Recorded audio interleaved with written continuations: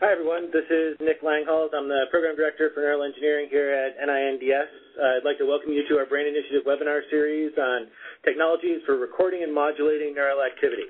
We have two presentations today. The first will be by Elly Nedivi and Peter So from MIT on a strategy for monitoring synaptic activity across the full dendritic arbor.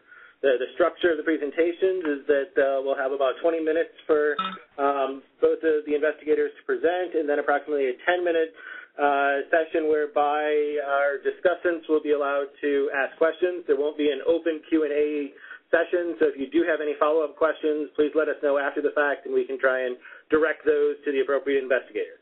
Without further ado, I'll turn it over to our presenters for today. Thank you. So Peter and I wanted to start with a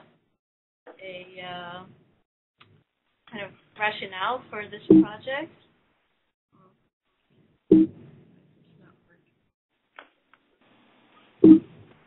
Sorry.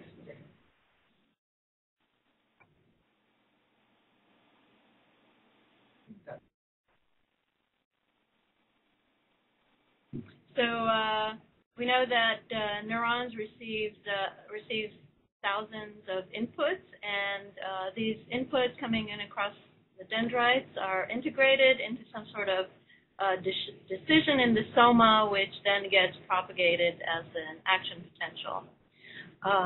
It's something that's very difficult to study because it is impossible to actually record directly from every input on a neuron. In thousands of electrodes across the dendrite. And so that's sort of been something that has been unapproachable using electrode-type recording. And I guess the best you can do is maybe record from the soma and maybe 3 or 4 dendrites in general. So the recent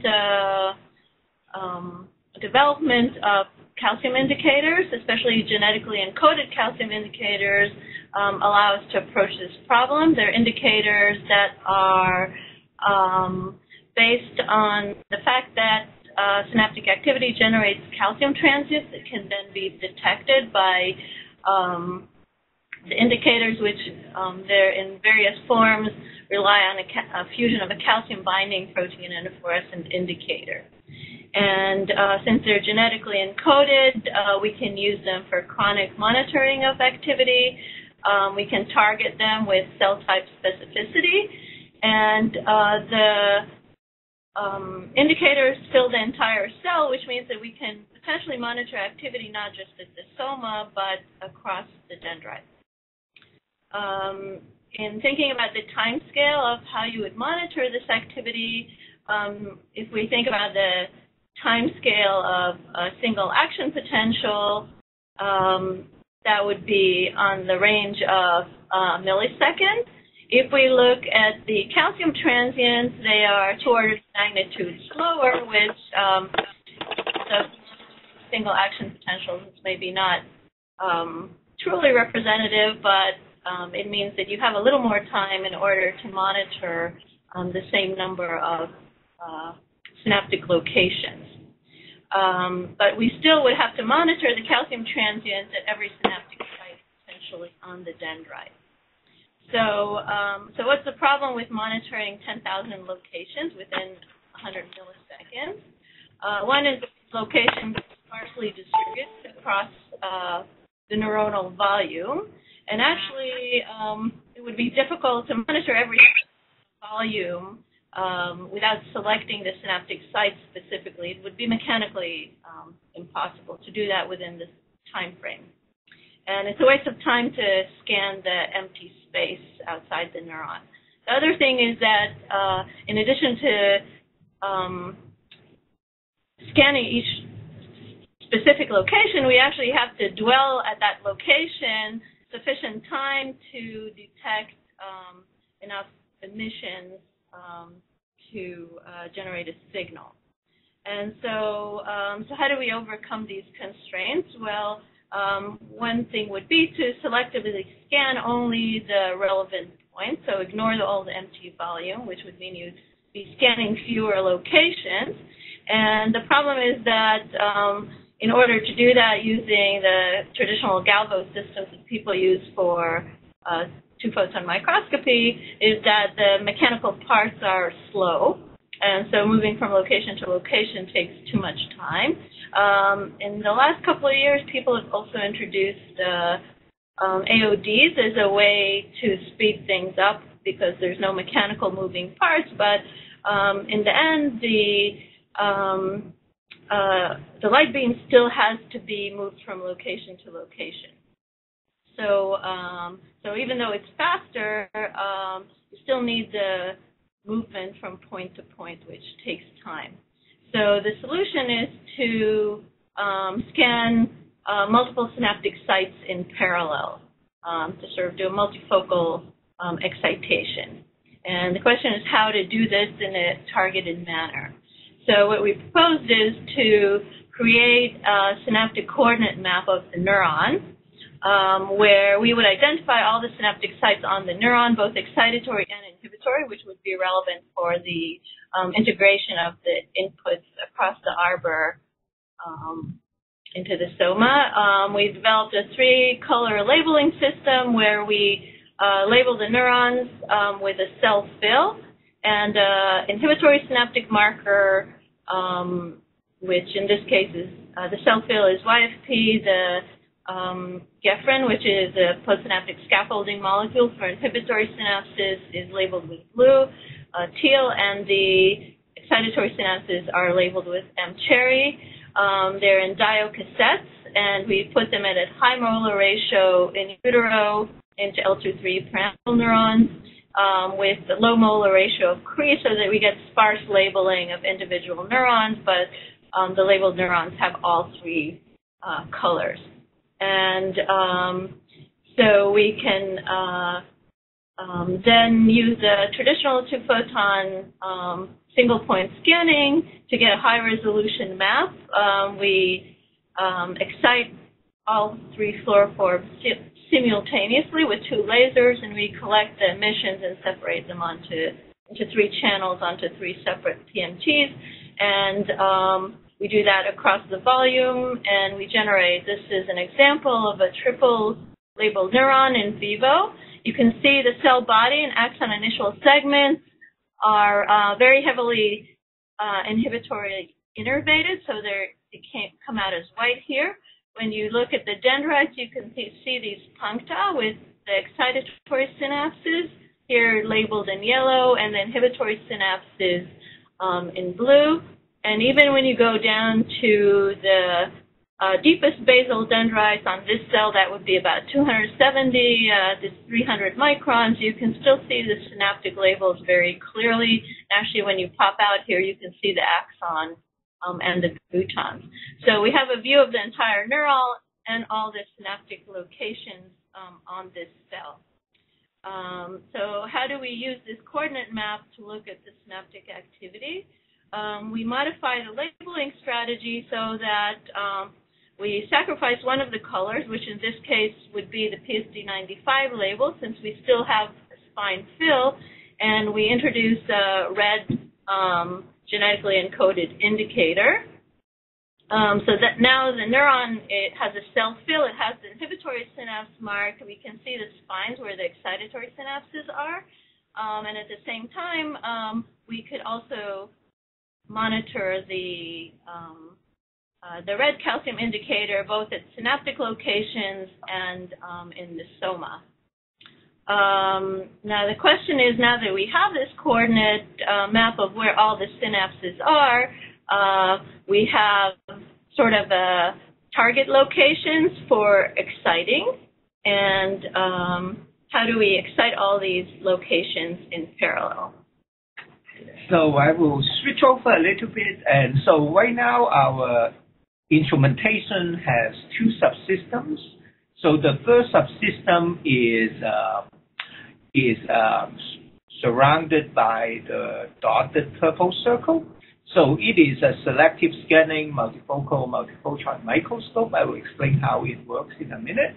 But we also have a second subsystem to help us register to the coordinate map that we generated from high-resolution coordinate map that we generated from point scanning.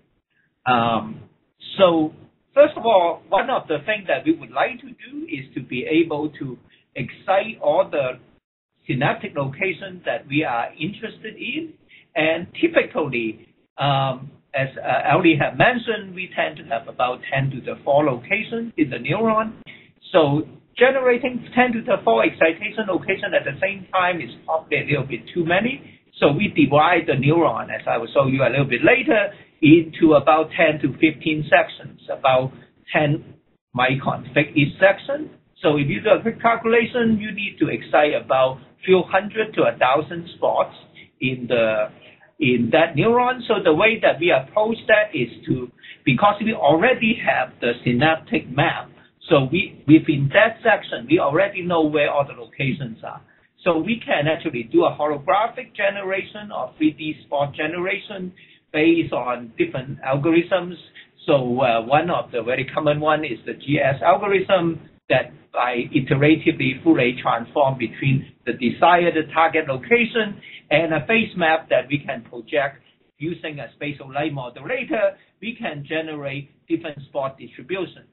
So just a little movie that we generated of exciting a bunch of different arrows pointing at different direction at different depth.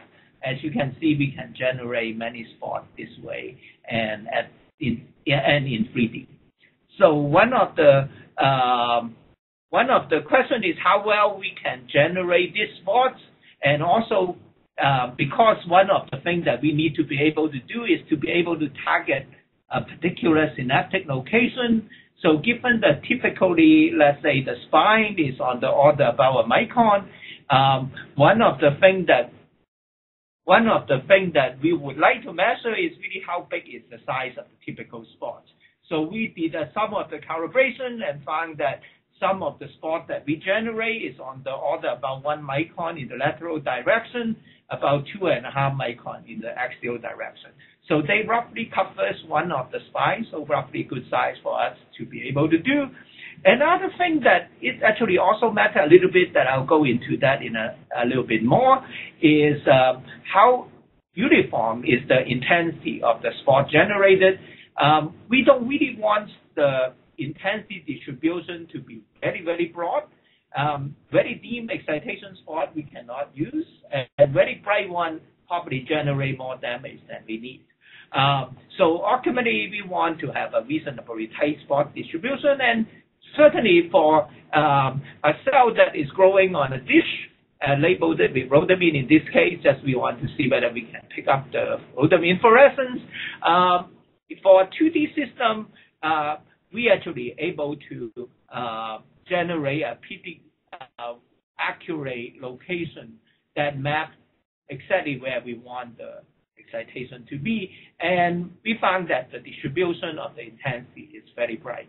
So you can see the fluorescence excitation that should only occur if we manage to hit the dendrite accurately. As you can see, we can pretty much hit the dendrite. And of course, where there is no cell, you don't see any signal, which is good. So as I mentioned before, so this is the strategy of imaging one single, maybe 10 to 15 micron slab, and then for the typical cell at about 150 micron axial extent, we need about 10 slabs per cell to cover the whole neuron.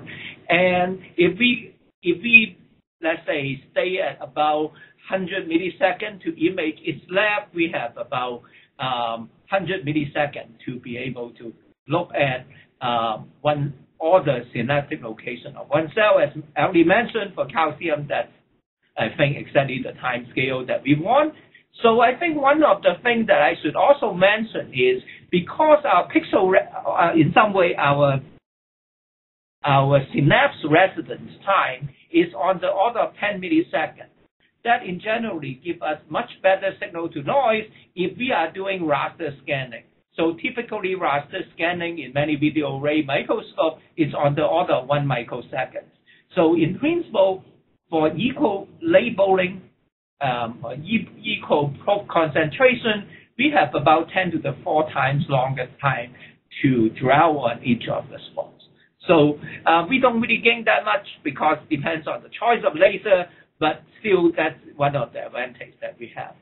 So we have so that we can excite spot in 2D very accurately, but the question is how well can you excite spot in 3D?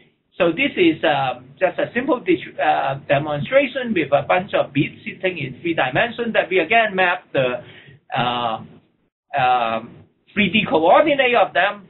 And as you can see, as we start to go back and excite all the different ones, they just light back up, which is very good. But one of the things that we found is our excitation intensity distribution for 2D is quite uniform, with very few very bright ones and not too many too dim ones. But for the intensity distribution in 3D, we are not as tight as what we like. So we are still optimizing the algorithm to see whether we can improve on the intensity distribution. That would, in some way, how fast we can go depends on the mean excitation brightness that we have on the synapse, and how many different patterns that we need to generate to cover one plane depends on how many very weak excitation spots that we have.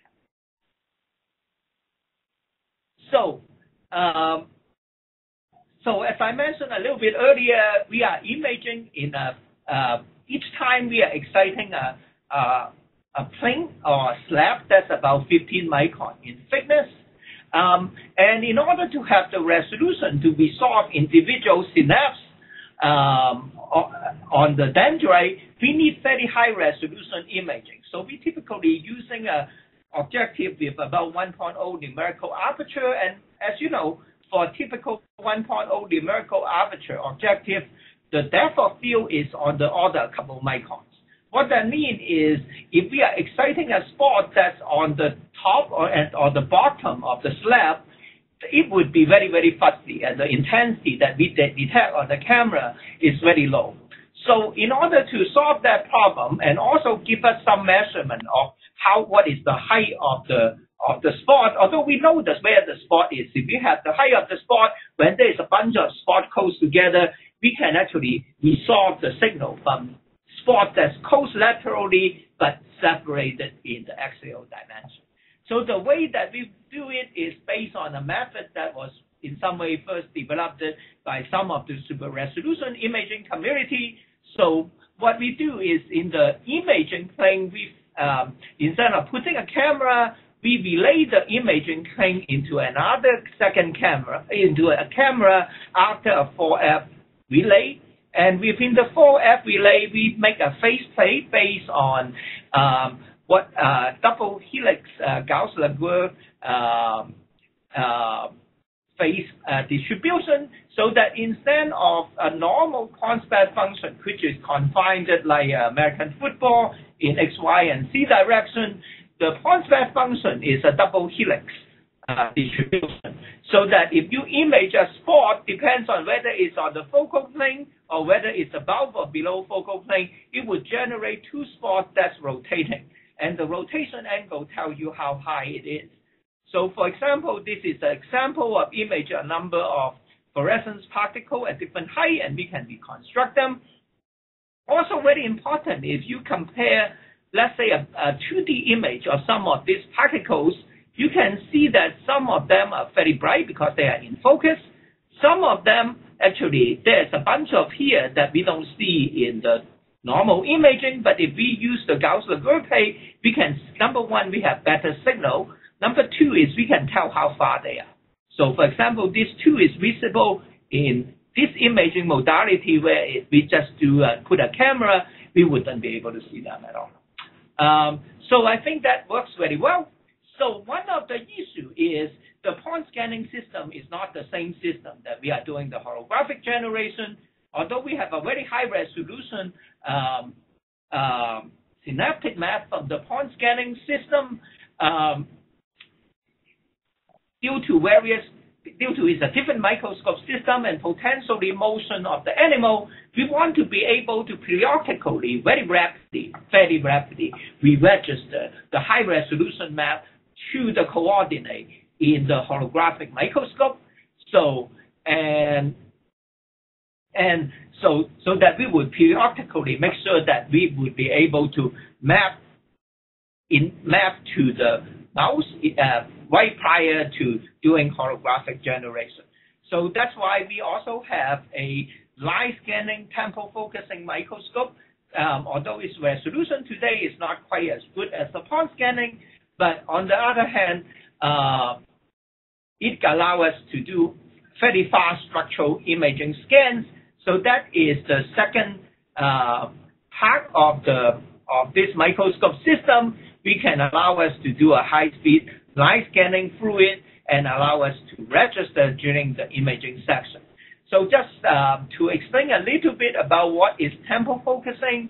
So the basic idea of two-photon excitation is very simple. You laterally focus a laser pulses along the lateral direction so that you have high peak power at the focal point. And then because the peak power is lower above and below the focal point, you have 3D resolution. So, but this is not the only way to ensure that you have high peak power only at the focal plane. The second way that was first developed by Silverberg Group and Chris Su Group is by controlling the dispersion of the laser pulses at different distance from the focal plane. So at the focal plane, we have femtosecond pulses so that the peak intensity is high, but the pulse width broadens out when we go above and below the focal plane. So there are many ways to implement temporal focusing, but as it turns out, it's very simple to implement. So if for wide field, not light scanning, for wide field temporal focusing, all you have to do is using a 4F relay again, conjugate a grating at the conjugate plane of the image plane, and then when you have ultra-fast laser pulse coming in, the grating would distribute the spectral component of the light into different locations, except at the focal plane, everything we combine, and when all the light color we combine, that because of the time bandwidth product, when you have a large spectral spread, you have narrow pulses. So you only have narrow pulses at the focal plane. So this is what we could do. And so this is an image that we generated with of the neuron in the mouse spring by using the temporal focusing light scanning system. So we imaged this about 125 by 125 by 135 micron volume in about 3 minutes.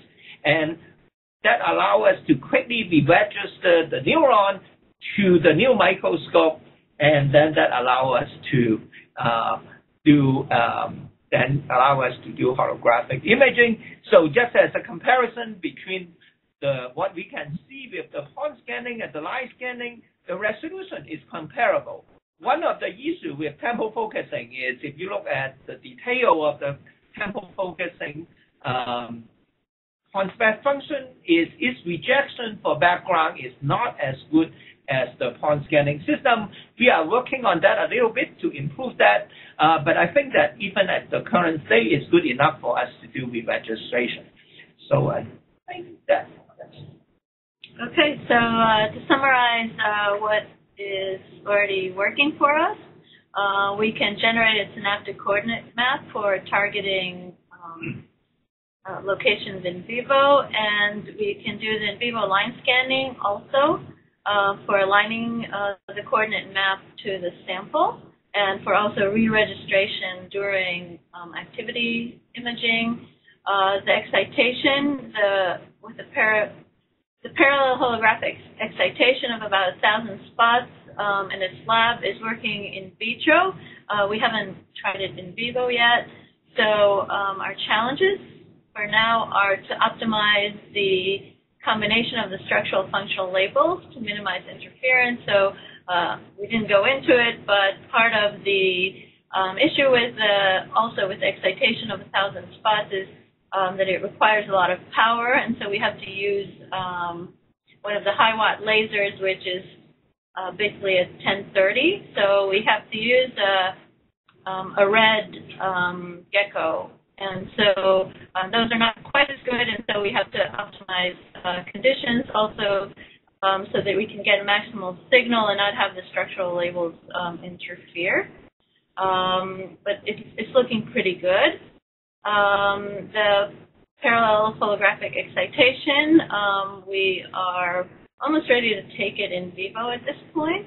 And the imaging of the slab sequentially using a piezo system, we haven't really integrated yet into the system, but I think we could do pretty soon.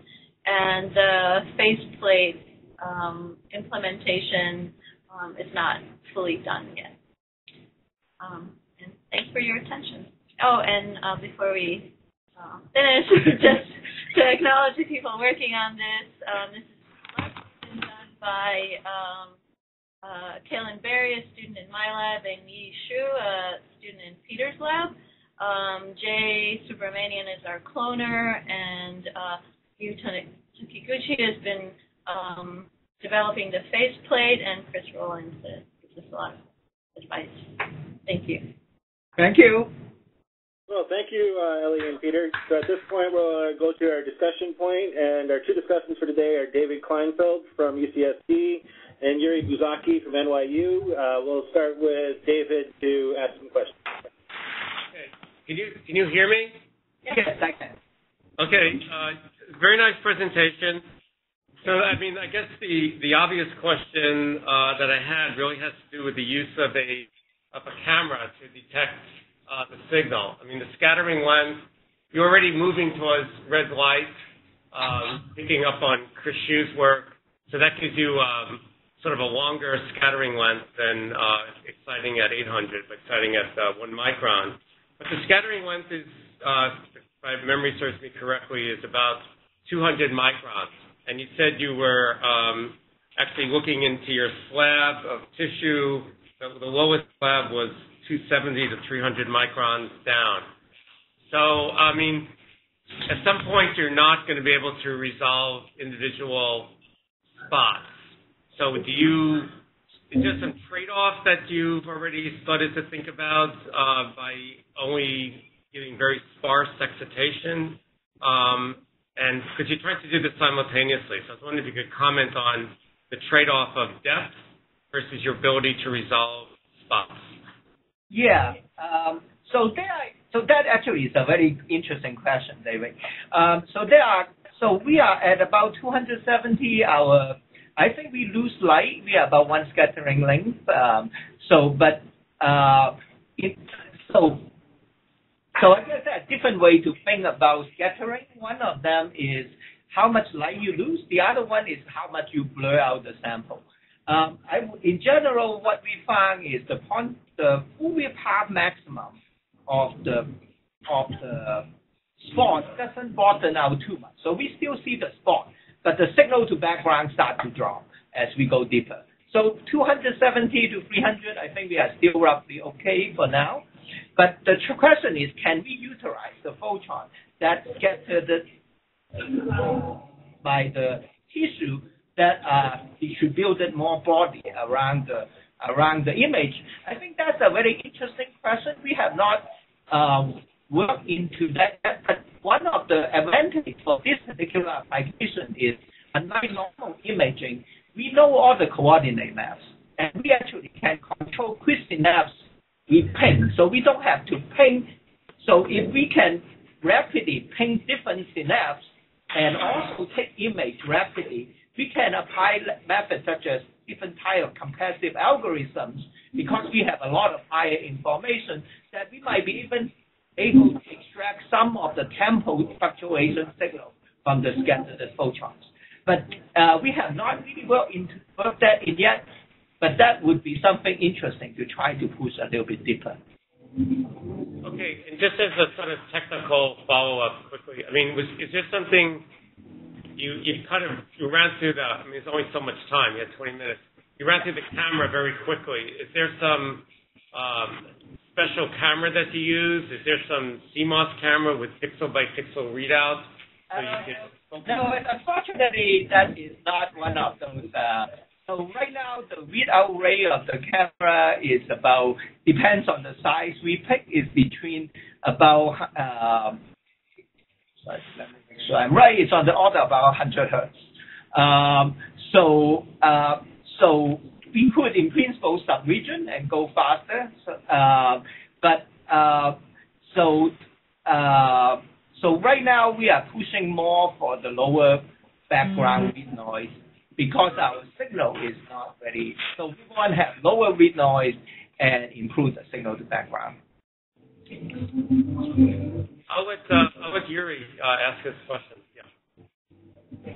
Thank you.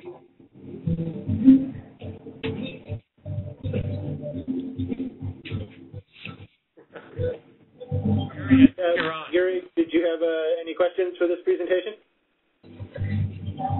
No, I was preparing my questions for Michael Roukes. Sorry. Okay, that's fine. So we'll use that as a good segue to transition to the next presentation, where Michael Roukes from CalTech will present toward very large-scale interrogation of neural circuits. Thank you.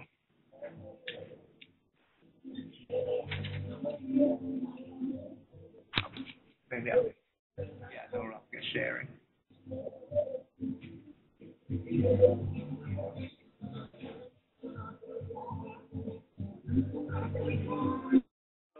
So Michael, we just transferred you the presenter privileges. If you could go ahead and share your screen, and we'll go ahead and get started with your presentation.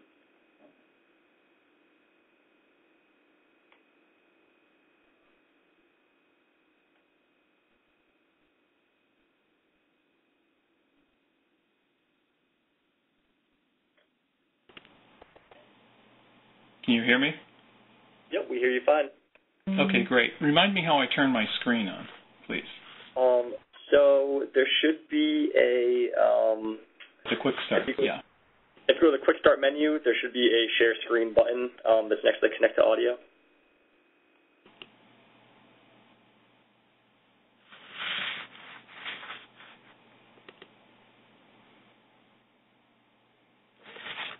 Do you now see the presentation screen or the presenter screen?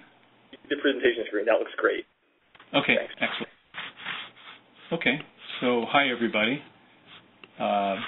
Thanks, Yuri, for already thinking about questions you're going to nail me with. I look forward to it. This is work that's being done with a number of groups. Principally with Ken Shepard's group at Columbia, Andreas Tolius' neuroscience group at Baylor College of Medicine, and Joyce Poon's nanophotonics group at the University of Toronto. And we have a long-standing collaboration with the billion-dollar scale research foundry, which is in Grenoble, CEA Leti, and 10 years ago I started what we're calling the Alliance for Nanosystems VLSI, very large-scale integration, which has enabled us to do a bunch of things that I'll talk about. Okay. Get this to advanced. There we go.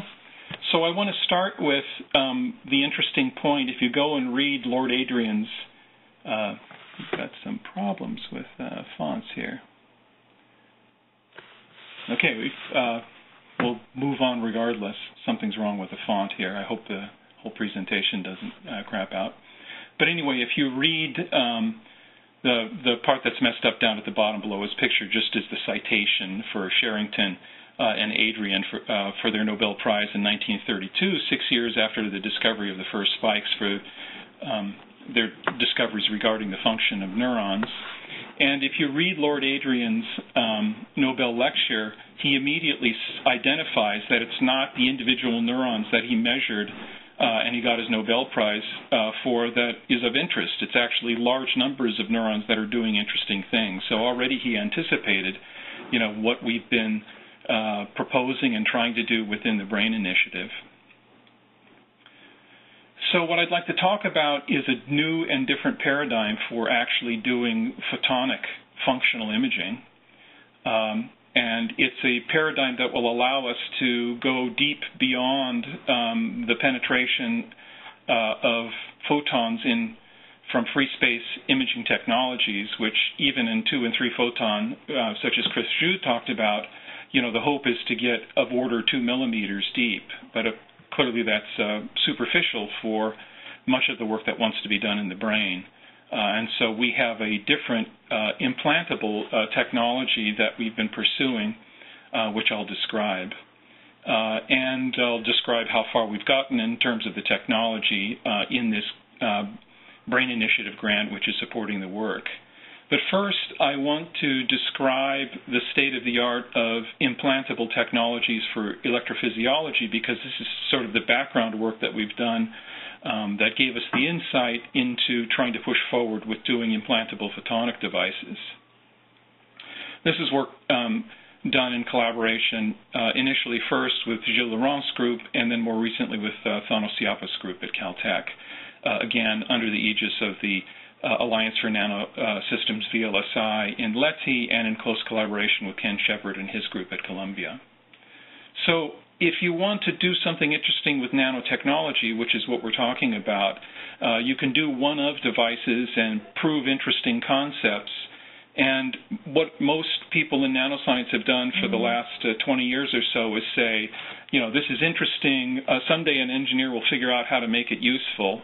Of course, after 20 years, somebody should actually figure out how to make nanotechnology useful, and that means actually building things up into systems, making them robust and regular. And so this is the reason why we started this Alliance for Nanosystems VLSI with this foundry, and transferring a lot of the interesting sort of proof of concept, initial prototype university devices into robust things that could be mass produced. And I show here some integrated nanomechanical systems devices that have now been incorporated into new generations of mass spectrometers and gas chromatography systems that have been micro-miniaturized.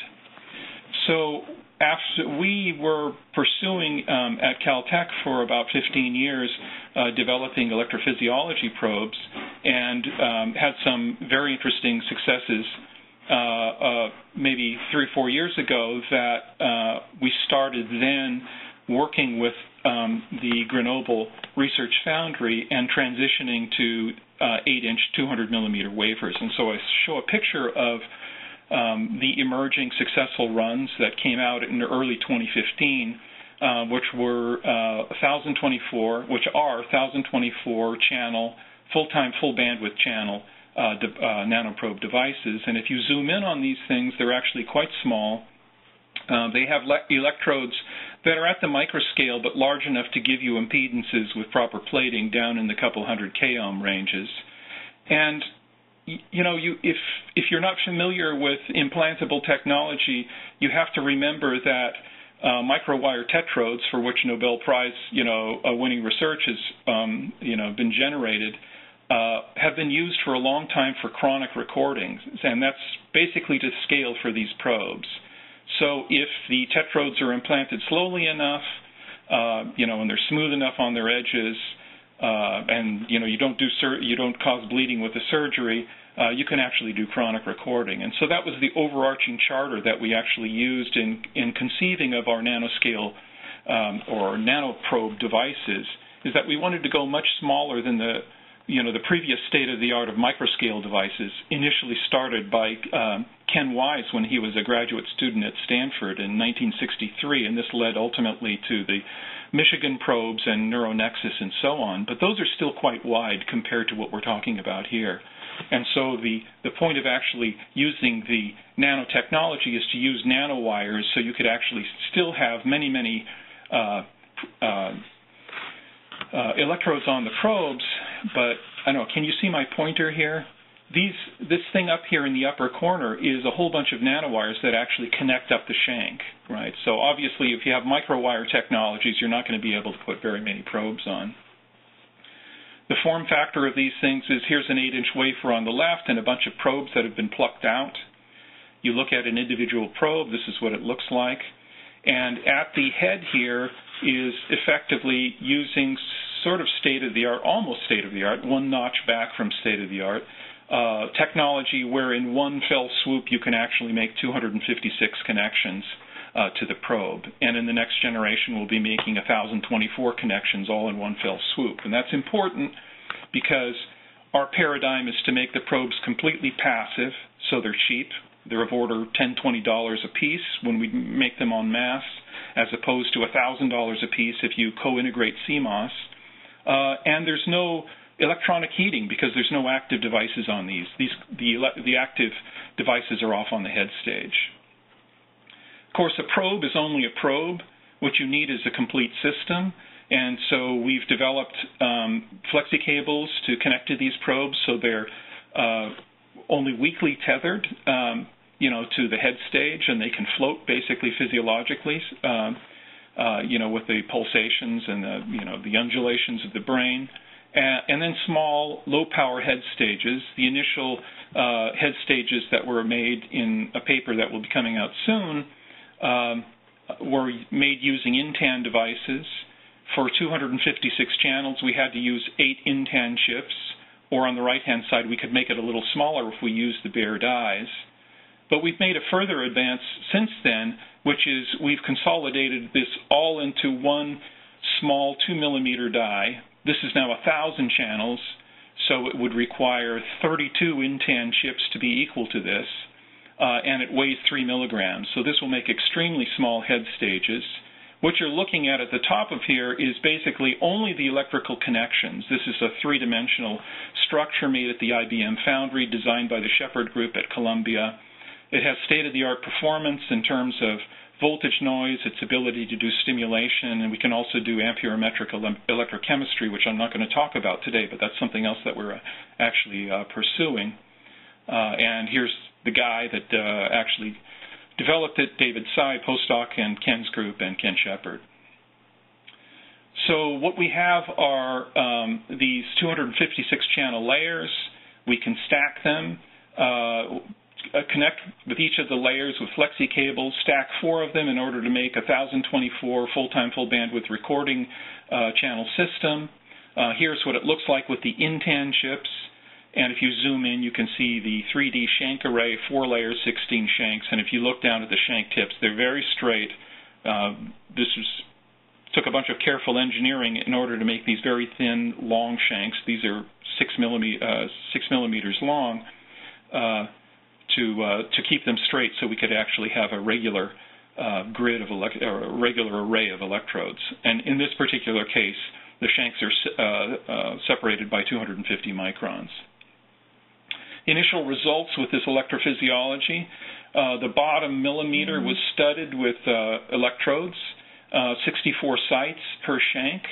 And if you look on the right-hand side, 16 of those shanks were arranged in 4 layers, L1, L2, L3, L4. Those are the layers not of the cortex, but of the arrangement here. The first shank in the first layer shows nice LFPs and also spiking when it actually goes through CA1 and CA3 in the hippocampus. This is implanted in a head-fixed mouse in the Siapas group. And then shank 2, shank 3, shank 4 for this first layer also show nice data. And if you zoom in, you can see nice single-unit activity for these probes. And similarly for all the other layers.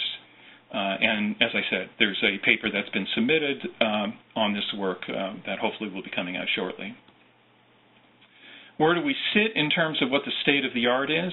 Well, in terms of full-time, simultaneously active channels, we're up there with the state of the art. The other point number 2, at slightly lower density, is the work of my former student, Sotiris Masmanidis at UCLA. Where can we go with this? Well, right now we're at 1,024 channels. We have a proposal in which has been reviewed very favorably, and so we're hopeful that in the next round of brain funding we'll be able to push forward and disseminate. The proposal we put in, it was for mass dissemination to the neuroscience community of these technologies. First, for the 256 channel layers that people can make 1024 channel systems like we've done, but then going forward to increase the channel count over the next 3 years. We don't have the funding yet to do this. However, the physics department, of which I'm part of CalTech, has graciously given me enough money to do another run.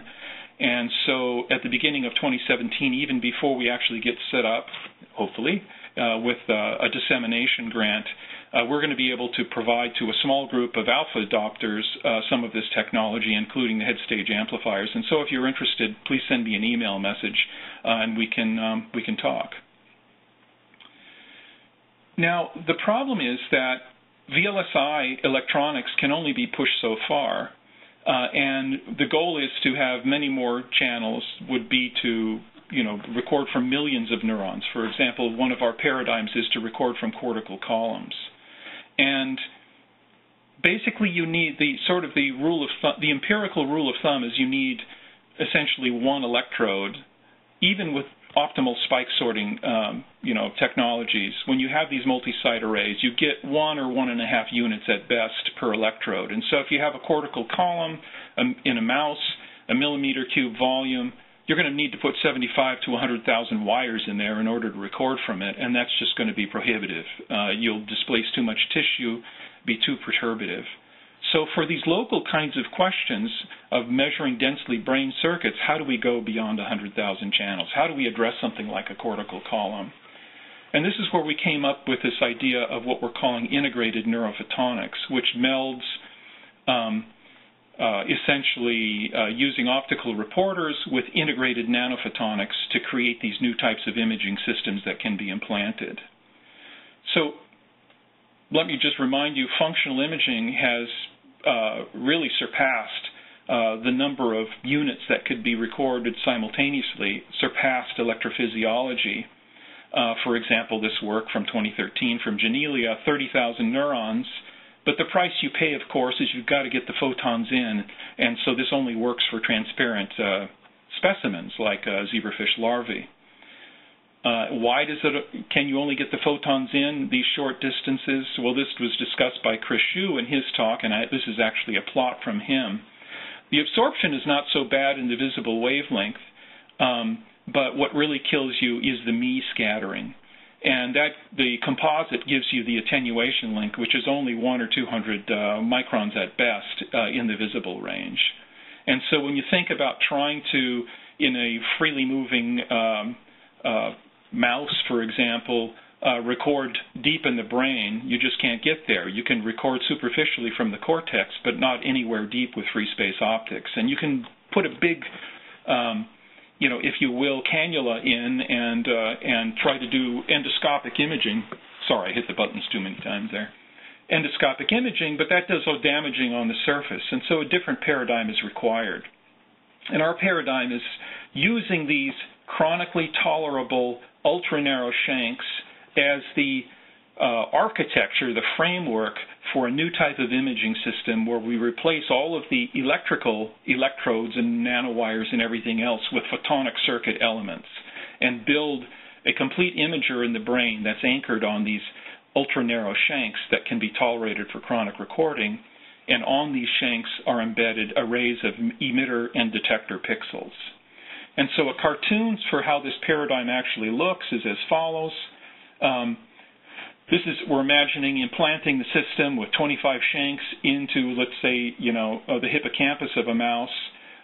We have emitter pixels that send out interrogating light beams, excite the chromophores in reporters, and then photons come back from the labeled neurons, encoding the information of the local activity, and we count those photons using single photon avalanche diodes.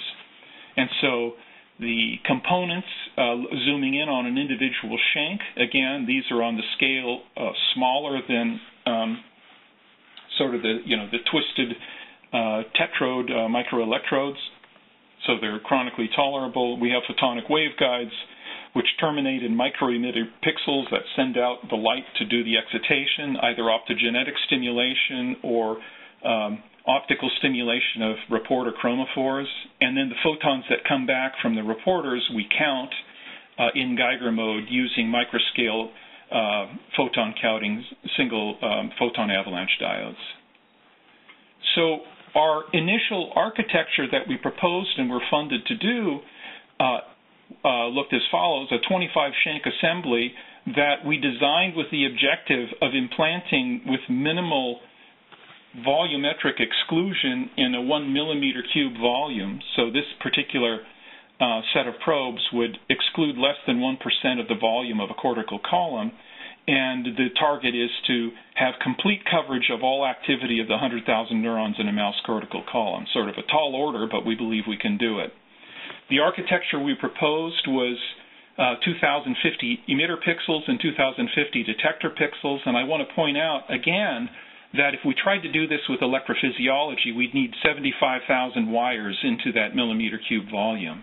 We'd need 75,000 to 100,000 sites. Here we're saying with a 51 multiplicity that we think we can get, we can do this with a far reduced set of recording sites, these photonic recording sites. So how the paradigm works is as follows. We have, let's say, GCAM6 labeled neurons that are active. We have a set of emitter pixels, and we shine on patterned illumination, and we count the photons that emit after these illumination pulses. And we can change the illumination pulses and do this hundreds of thousands of times on the time scale of an individual action potential, because we're pulsing with 2 picosecond light scale, and the chromophores decay at the nanosecond scale, so that allows us to do many, many samples, oversample basically the system during each action potential event.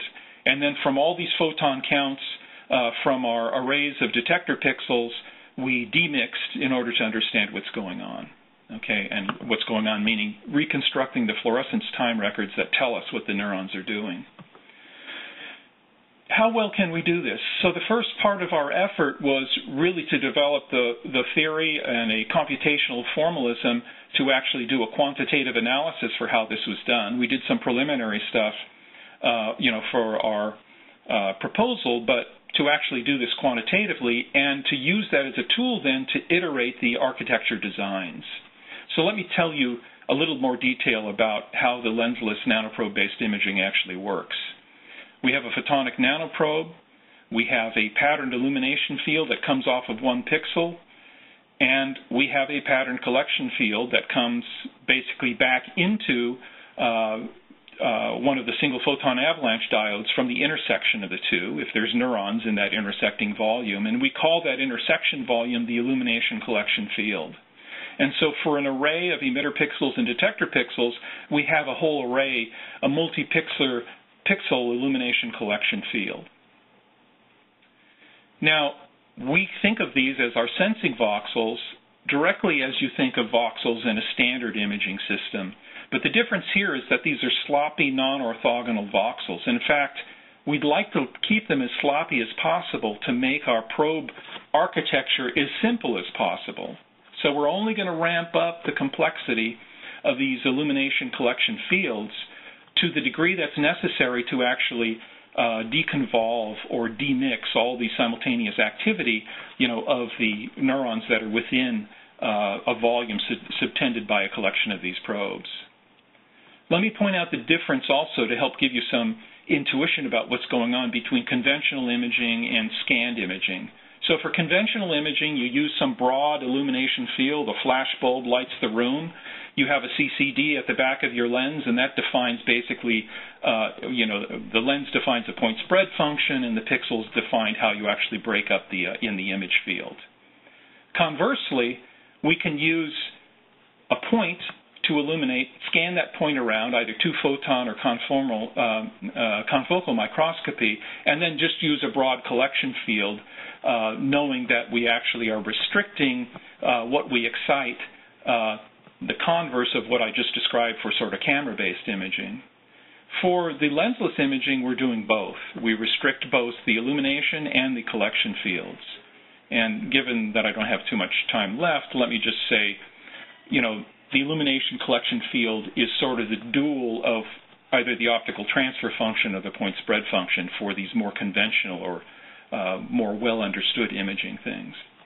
So I've asked this question before. We don't want to make the technology any harder and more complex than it actually needs to be, because obviously, this is some heavy lifting that we have to do in terms of large-scale integration of nanotechnology.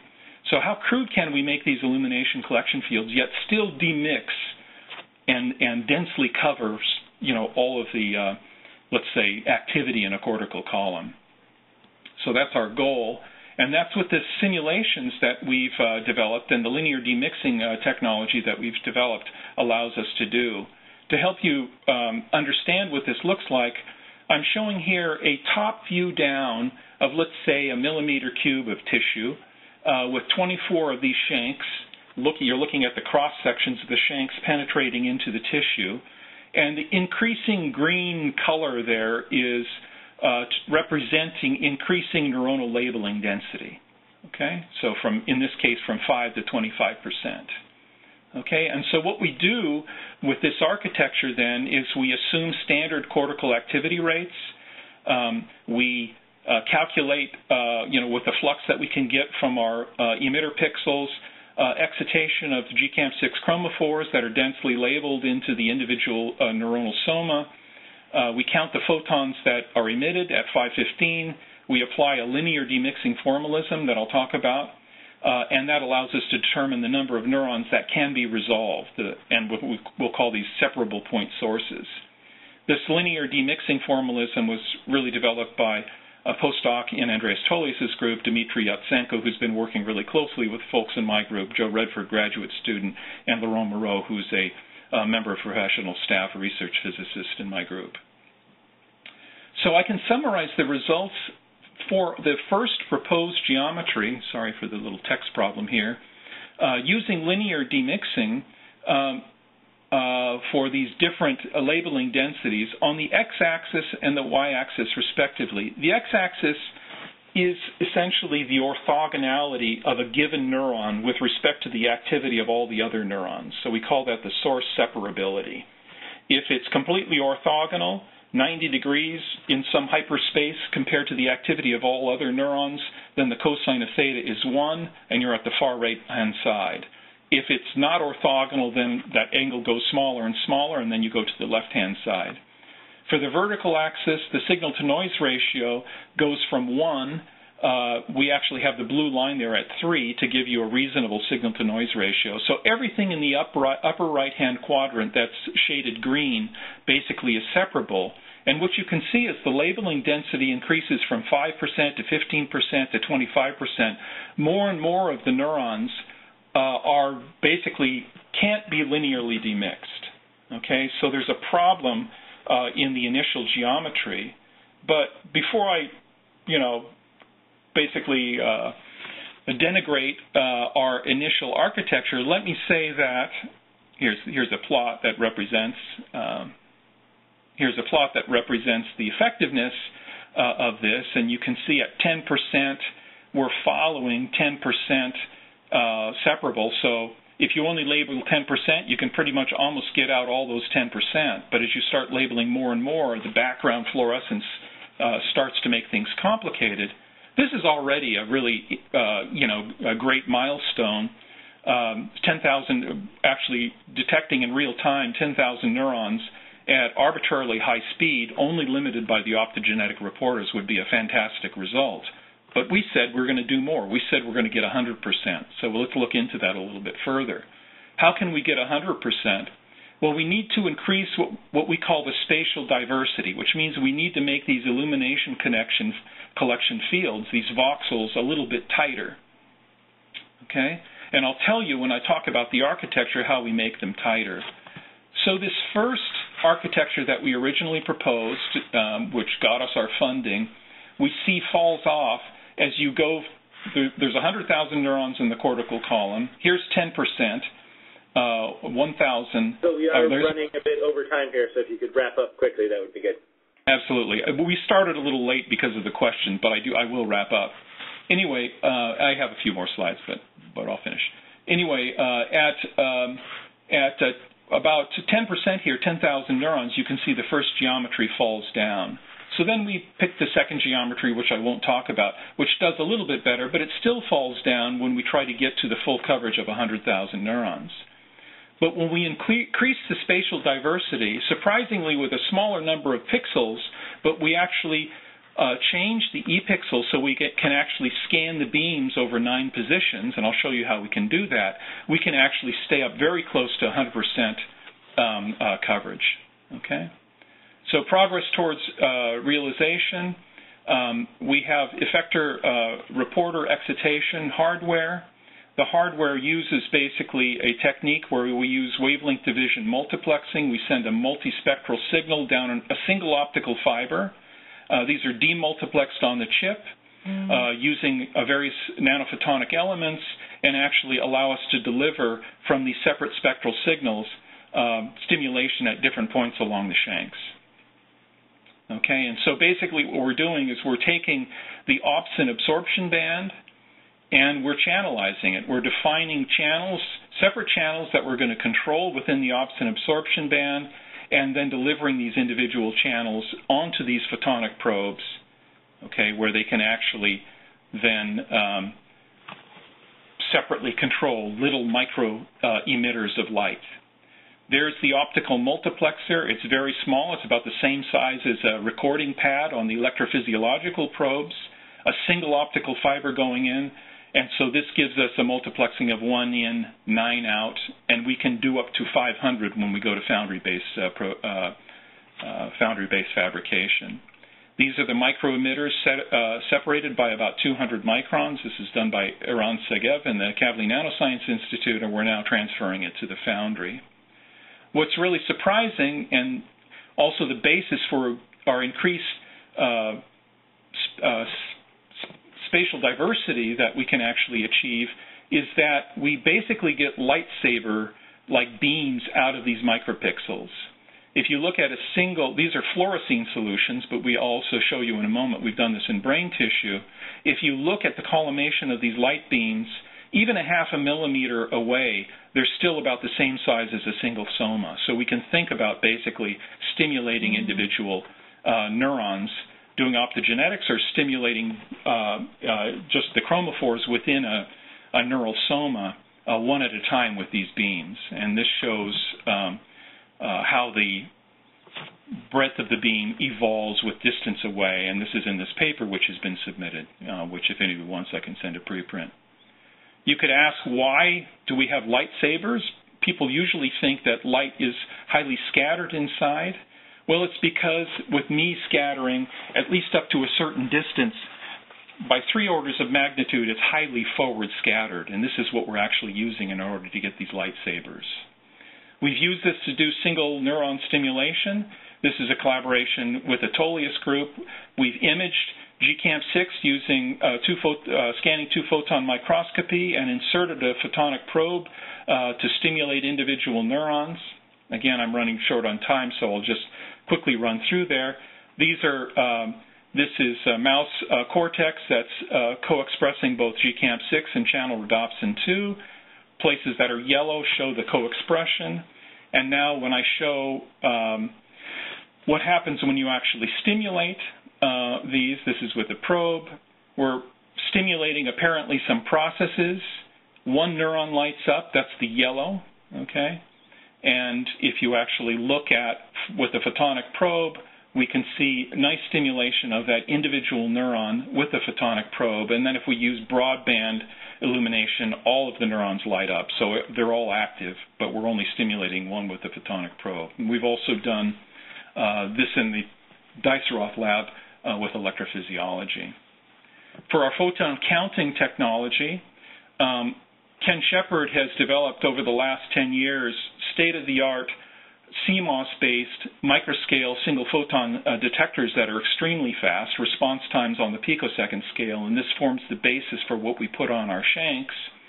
We've gone to the IBM Foundry using our Brain Initiative fundings, developed chips, and then at CalTech done the back-end processing to make shanks.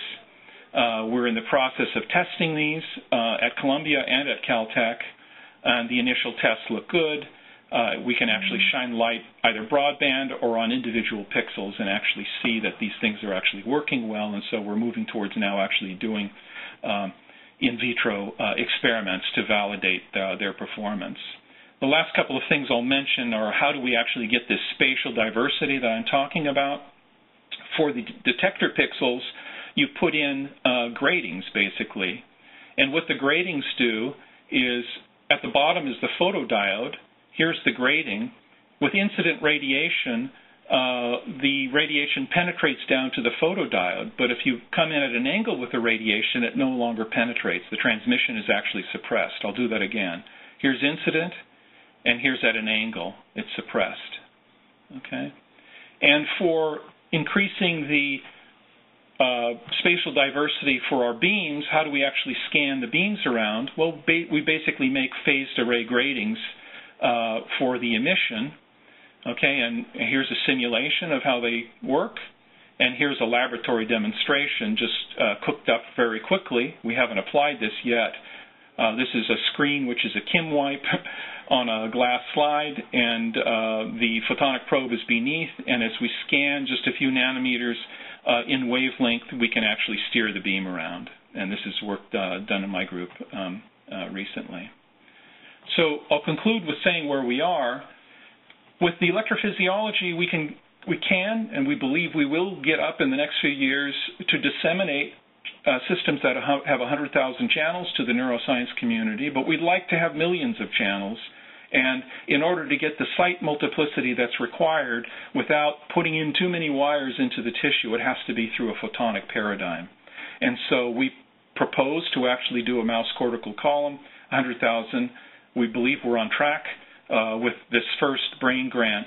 And in the future, we'll do not only this lensless functional imaging, but we'll resolve morphological imaging using probe-based two-photon technology, but that requires some more heavy lifting of dispersion control for sub-picosecond pulses on chip. And we'll have to write a future proposal to actually fund that work, but it's something that we're excited about doing. I want to stress that this is a general system. You can put any kind of reporter in there that you want. Fast reporters are going to be able to be tracked by this system because our temporal dynamics are on the scale of picoseconds, right? So we're not going to be limited by our readout system or scanning lenses, scanning mirrors, or so on. So what we really can think of is a whole new generation of optical technologies, only limited by the reporters. For example, measuring membrane potentials, in effect patching millions of neurons, doing local biochemical sensing forces associated with synaptogenesis, for example, and with microfluidics, which we can incorporate into this. Again, I didn't talk about it, local chemical stimulation. All this will become possible as the community develops better and better optical reporters and effectors. And I conclude with pictures of the wonderful people who have been contributing to this work. Thanks very much. Cool. Thank you, Michael. Well, during the presentation, I believe Yuri lost the end of his laptop power, but he managed to call in. So we can go ahead and turn over to him for questions. Everybody who uses electrophysiology would like to combine it with optogenetics. What are the immediate plans, or at least plans for the near future, to combine your probes with electrophysiology, or to optogenetics? So it was extremely broken up, and I didn't really understand your question, but I think you're asking me about combining the electrophysiology with the optogenetic stimulation? Yeah. Yes. And so that is in the dissemination proposal that's been reviewed favorably, and so we actually have a timeline and a roadmap for actually doing this co-integration. Now, Yuri, do you have some concern? I mean, the standard concern is, are you going to end up having electrical transients? Is that what you want to ask me about, or did you have another question you want to ask me about? Why? That will be the next question. The first question is, if you have separate optical sources and you have the recording side, there will be hundreds and thousands of neurons in between. Therefore, we are not really utilizing the power of optogenetics because we don't exactly know what neurons we are stimulating. Yeah. So in terms of combining electrophysiology with the optogenetic stimulation, what I'm offering is that is a paradigm that we can easily in the near term combine.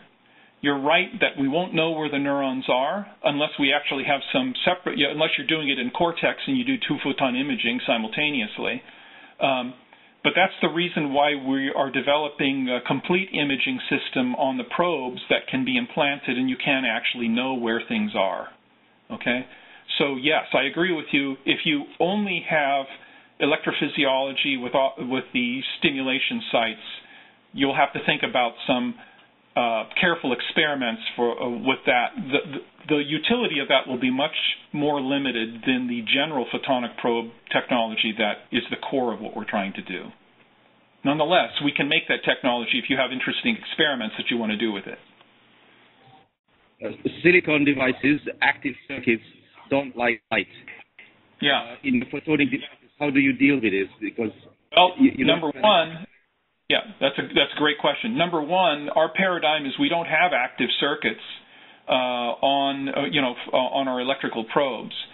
For the photonic probes, we will have the SPADs and the quenching circuits, right? And everything will be time gated, and we'll be able, because we'll have, picosecond or picosecond scale electrical control, we can actually deal with the transients by time gating. I see. Enough. Any chance that you think you can stimulate through your recording sites in your probes? And if so, then you need the 256 wires? Yeah. So are you going back to talking about the electrical probes, Yuri? Yeah. So Ken's chip and the Inten chips as well provide for some level of stimulation currents that can be delivered to the electrodes. And yes, so we can actually do that. And we're interested, so far we've only used these for recording, not for stimulation. But we're intending to use these for stimulation as well, or to provide them for stimulation as well. And so if you have insights about how best to configure the electrodes to make them optimal for stimulation, we're eager to talk with you about it, and anybody else. And my last question is, when can we use your photonic electrodes? The photonic probes right now are made at CalTech only, and we should, we're deep in development and discussion with the foundry to actually do the mass production of these. It's likely that we won't have our first batch-produced, large-scale production of the photonic probes until 2017. But we're already working with a few people to deliver probes to them to do some interesting experiments, and I'd be, happy to work with you, Yuri, and anyone, a few other people. We don't have the capacity, to do large-scale deployment yet, but that is absolutely what we intend to do. So let me know. I will be the first volunteer. Okay. Cool. Well, thank you, Yuri. I believe David also has a question that he wanted to chime in with as well. Hi, Michael. It's David Kleinfeld. Hi, David. Here with my lab. So I just have a rather prosaic question. We've used Ken Wise's probes in the past, and I wanted to go back to the beginning of the talk and about the sensitivity of these high-density probes. So you had a slide which we very cleverly used Save Screen to grab, called Gen 2 Head Stage Electronics. So you had the linearity and the power, the noise power, etc. So the numbers that you give for the noise power, around 10 to the minus 13 volts squared per root hertz are basically the numbers you get with wires, which has been published on. But then you have an initial characterization. And the amplitude of the fluctuations, if I understand this right, are on the order of about a millivolt. much, much greater than the quoted noise level, which is around 10 microvolts RMS. But the height of the action potential that you record extracellularly is about 100 microvolts. So somehow something is off. That the characterization noise seems an order of magnitude bigger than the action potential noise. So I was wondering if you could just clarify this issue, so it really sets the scale for how one could use these. Yeah, exactly. Well, I may have actually goofed up on the numbers in the slide, and I don't have the numbers with me because this is technology from Columbia, but I will assure you that they have been designed. These have not yet been used. We've been using, so far, only the Inten chips with the probes that we've done before, but these are designed to actually exceed the specs of the Inten chips, but in a much smaller form factor. So we can, if you want, take this offline and include Ken and David, who are the guys that actually designed it and fabbed it at the IBM Foundry, to discuss, but I am assured that, in fact, the numbers that I actually quote in that slide, by the way, it's very astute of you to do the screen grab. Very good. I applaud that. Anyway, because things went by very quickly. The numbers that are quoted in that little figure there, though, are for the LFP band and for the spiking band, integrated across the band. And that's what Okay, I'm not sure where you're getting the millivolt because it's actually smaller than that. Yeah. All right. No, we could just settle it maybe outside, maybe just mislabel. The other question I had is when you get to these small... But let me say this. Let's say the first generation doesn't work, or doesn't have quite good enough noise performance. This is Ken has done, by the way, 65,000 chips for doing retinal recordings. And this is the first generation of a chip for a really small, low, high channel count and low mass, small volume head stage amplifier, right? And we will be able to successively improve that using state-of-the-art electronics because Ken has access to that, okay? So it's obviously, our goal is to make the best possible with high channel count and extremely low power dissipation. Yeah, no, I'm not questioning your talent. I remember your phonon detectors from 20 years ago. So, but then the other question is there if you could comment on crosstalk between channels at these sort of high density levels? Does this become a limiting factor in the number of channels you could put on the probe? Oh, it's important, and we've modeled the capacitive coupling between these nanowires, these long nanowires that go up the long shanks. This actually gives me a good opportunity to say that if we're funded, and I guess we're going to know next month, one of the first things that we're going to do for people that are interested in work in monkeys is actually to do short loops to develop centimeter long, 10 millimeter long probes for monkeys. Now, I bring that up because, of course, the longer you are, the more mutual capacitance you have between the lines. If we go up from 256 electrodes per probe, with our current 300 nanometer wide nanowires going up to the top, and we're going to have to reduce that to 100 nanometers to actually put 1,000 channels on a probe, the mutual capacitance will actually have to be worried about. So far with our modeling and with our initial experiments, it's not a problem. It's below sort of the background noise of the system. But it is something that we have it's part of our design loop to actually evaluate, what these channel-to-channel couplings are. They're not zero, but to engineer them so they're below all the other noise issues that one faces when one does electrophysiology. Let me summarize. It's on our radar screen, and we're actually taking this into account in our designs, and so far it's okay. When we try to get up to the 100,000 channel electrophysiology system, we'll see. We have not done yet these kinds of mutual coupling calculations for the 100,000 channel system. It could pose a problem there. We don't know yet. Okay. All right. Thanks a lot, Mike. Sure. Cool. Well, we're definitely running a bit over, so I apologize that we took more time, but hopefully everyone enjoyed the presentations. I'd like to thank Elly, Peter, and Michael for presenting, as well as both David and Yuri for signing on to be the discussants this week. We're going to have another session in 2 weeks.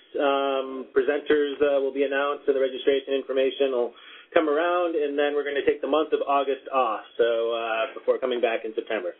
So once again, thank you all for joining, and have a good weekend. Thanks.